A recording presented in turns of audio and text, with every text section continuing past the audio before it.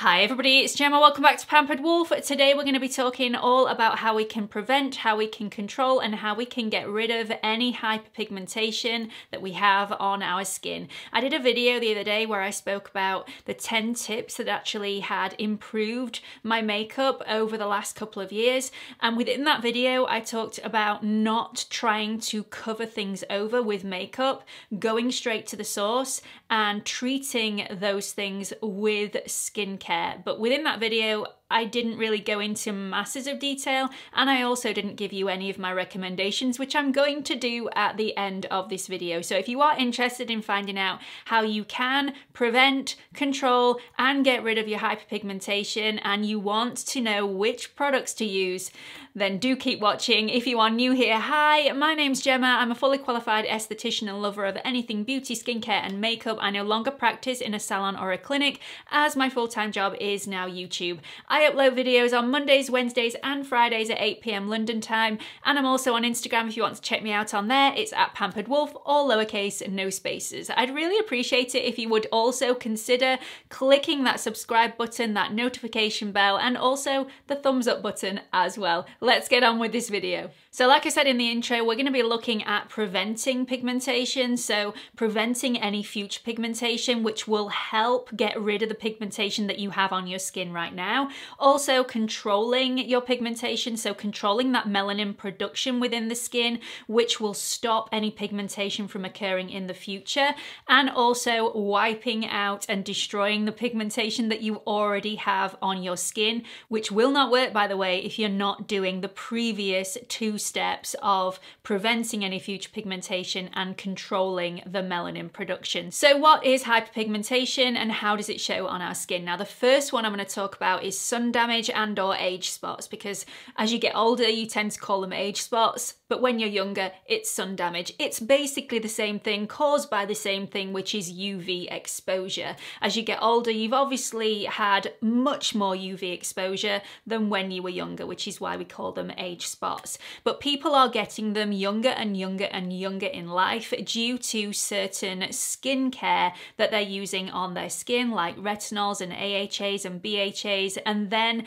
they're not properly protecting their skin using a high factor SPF every single day. And because of that, they're getting UV exposure and they're getting sun damage and those age spots and pigmentation on the skin. So the second one that you can see is the post-acne mark. So if you get a little blemish on the skin, you scratch the surface, it's a bit of trauma, it's a bit of inflammation, you then go out, you expose yourself to those UV rays, and that little mark goes really brown, and it is so stubborn. It will not go no matter what you do. But again, if you are not preventing the future hyperpigmentation and protecting your skin, that mark will never go no matter what you try. The third one I'm going to talk about is melasma. Now, melasma tends to be caused by hormonal changes in the body and also UV exposure. So as you can see, there is a common theme in here, and that common theme is UV exposure, sun damage. So that leads me straight into preventing hyperpigmentation. Now, the main source of prevention for hyperpigmentation is obviously going to be a really high quality sunscreen. As you've seen, all the causes of all the pigmentation are UV exposure. So it's really, really important that we protect our skin against both UVA and UVB damage. Really, really important. The sunscreen that you choose has to be a broad spectrum sunscreen. And if it can also protect you against any blue light exposure, that's even better. So any added antioxidants in there which can target any pigmentation and try and prevent pigmentation, even better still. The one that I recommend, this is the one that my mum is using at the moment. This is the ULTRASUN Face, and this is only a tester. My mum has the full version.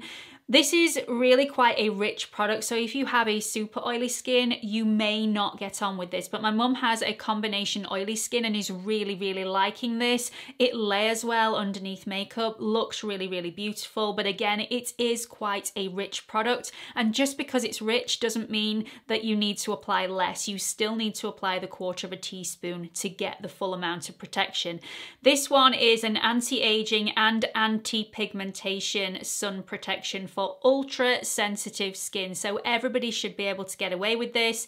It's full of antioxidants and it's not perfumed. It's got no mineral oil, no emulsifiers, no preservatives, and this one is water resistant. So if you are going to be in the sun, if you are going to be quite warm in humid climate, this one might be really, really good for you. I find this is very, very comfortable on my skin, and if I'm wearing this, I tend to ditch my rich moisturizer and just go straight in for this one because this is rich enough on my skin. I don't need that moisturizing step in my skincare routine. So this is definitely the one that I would recommend. It's absolutely fantastic and it's often on offer on QVC, so do keep your eye out for that, but I will link the product in the description box below for you. The next form of prevention comes in antioxidants. Now, a lot of people think that vitamin C is the only antioxidant that is great for sun damage, and that is just not the case. I myself can't use vitamin C products, as I've spoken about quite a lot on my channel, so I've had to seek out other antioxidants that do very, very similar jobs. The main one that I absolutely love is niacinamide, and I'll go into that in a little bit more detail a little bit later on because niacinamide is absolutely fantastic for sun damage. The other ones are retinoids, which are absolutely brilliant, and Bacuchiol. Now, I'm going to do a separate video all about Bacuchiol and retinoids and which one is better and which one may suit your skin best, because Bacuchiol has a lot of similar qualities, or rather does very similar things to a retinoid, and yet it has very, very little side effects, so you won't get that flaking and you won't get that itchiness or any irritation. So I will go into that in more depth in a future video, but for now, antioxidants are absolutely fantastic at targeting that pigmentation and also preventing that pigmentation also. So let's talk about the next step, which is to control and reduce your melanin production. Now, this is really, really important if you want to wipe out all of your hyperpigmentation and you don't want it to come back in the future. The most potent ingredient, the one that's going to do the most good in the quickest time, is hydroquinone. Now, hydroquinone is only available on prescription in the UK. I'm not quite sure about the rest of the world because I think we're quite strict in the UK. I know tretinoin is only available on prescription in the UK, which is the most potent form of vitamin A, is a retinoid. And I know in other parts of the world you can just walk into your chemist and buy it over the counter. So I'm not quite sure whether you'll be able to do the same with hydroquinone, but I know in the UK it's only available on prescription. Now, if you are struggling to get it through your GP, you can get hydroquinone through Dermatica. I don't have it in my tretinoin prescription. I don't feel like it's necessary for me. I have tretinoin and niacinamide. However, my mum does have tretinoin and hydroquinone in her prescription. So my mum is using hydroquinone at the moment and it's doing the world of good for her skin. So hydroquinone is the first ingredient that I highly recommend if you do suffer with hyperpigmentation. The second ingredient that I want to recommend for hyperpigmentation, in fact for most things actually, is azelaic acid or azelaic acid, however you want to pronounce it. This comes in between 5 and 20% strengths. Usually in the UK, anything over 10% strength for azelaic acid needs to come on a prescription, but I have found a 15% strength one and I will link it in the description box below. It comes in a serum form and it's actually really quite nice. I will link that, but I'm not quite sure why that's available over the counter. I need to do a little bit more research into that. So the reason I love azelaic acid so much is because it does so much. So it will reduce redness, which means it's great for anybody that suffers with rosacea. It also reduces any texture. It's an anti-inflammatory, so it's great for anybody with any acne or any post-acne marks or inflammation. It's also anti-commodal, which means that it will not block your pores. In fact, it will do the opposite. It will help clean out your pores. It's also antibacterial, which is also great if you suffer with blemishes, and it's suitable for practically everybody, even those with a really sensitive skin. Azelaic acid is also safe to use within pregnancy and whilst you're breastfeeding as well, so that's another reason why it's a great ingredient. You're also able to mix this quite happily. It's quite a happy product, so you can mix this with all the other ingredients that I suggest you use for hyperpigmentation. So AHAs, you can mix it with any niacinamide, any vitamin C. It's absolutely fantastic with all those other ingredients. So it's quite a happy, easy product to use, which is why I love it so much. So the one that I highly recommend is the one from The Ordinary, which is 10% strength. I'm actually got this on today. It's a very comfortable feeling. The one thing that I will say is that you do have to be quite careful how you apply it. Apply it very sparingly, because this can react with products that you put on top of this. So it can make your foundation look a little bit patchy. Obviously, we're not worried about foundation at this moment in time, but I do need to make you aware that because of the slight silicone texture on the surface, it can go a little bit patchy if you apply too much at once. So just apply it really sparingly and you will have no issues. It's a lovely product, and it actually mattifies and smooths off the skin as well. So if you have oily skin, this will be great for you, but also a dry skin can use this as well.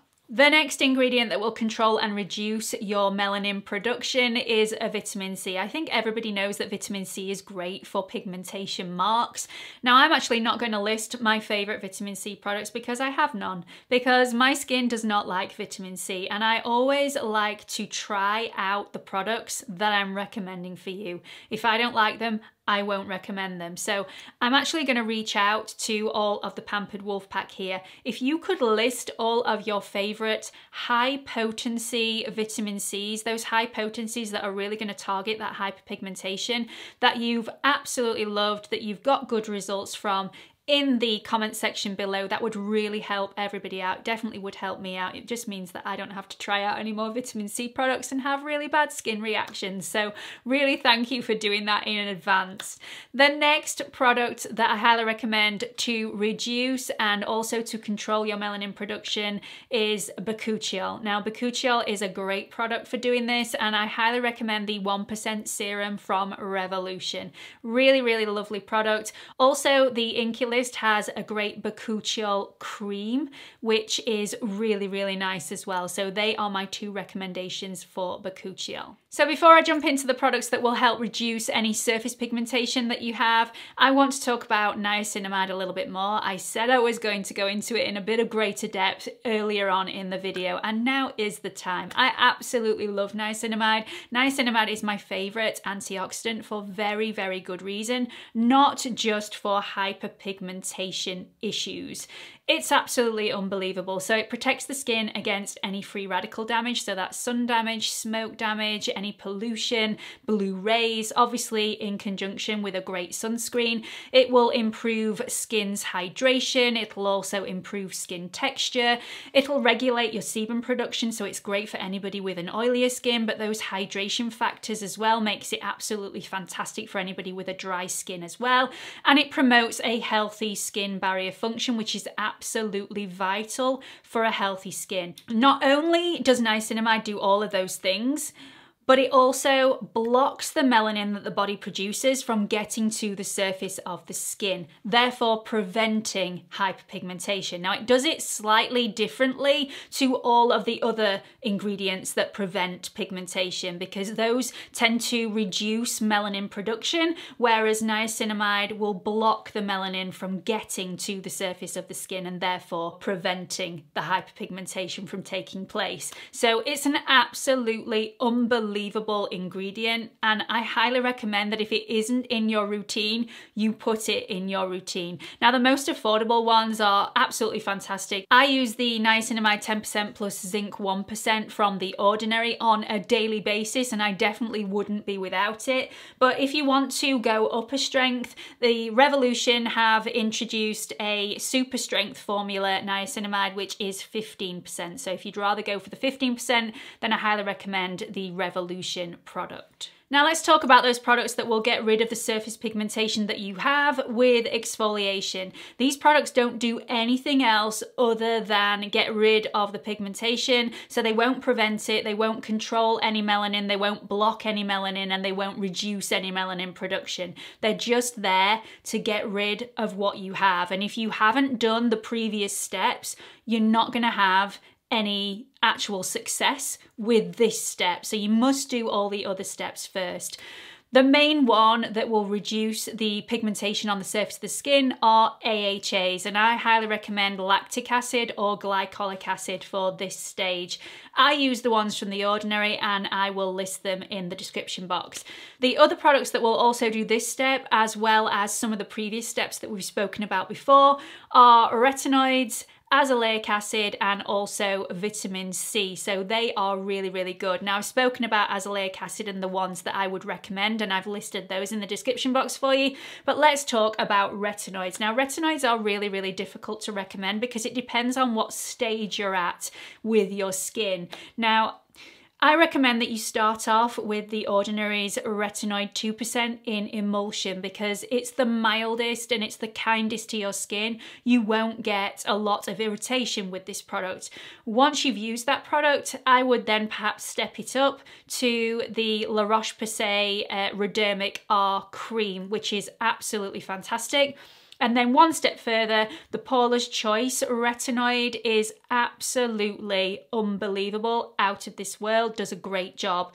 Once you've done those steps, I'd recommend that you step it up to more of a prescription strength, maybe a 0.025% tretinoin, which will do the world of good for your skin.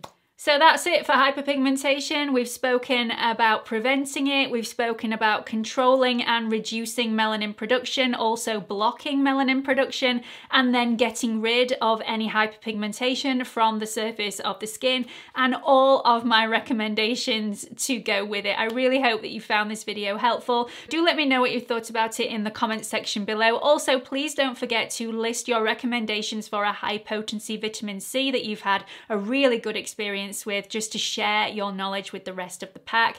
Really, thank you so much for doing that. It just means that I don't have to experiment more with a vitamin C because it just sends chills down my spine now. It really does. Anyway, hope to see you all in the next video. Bye everyone.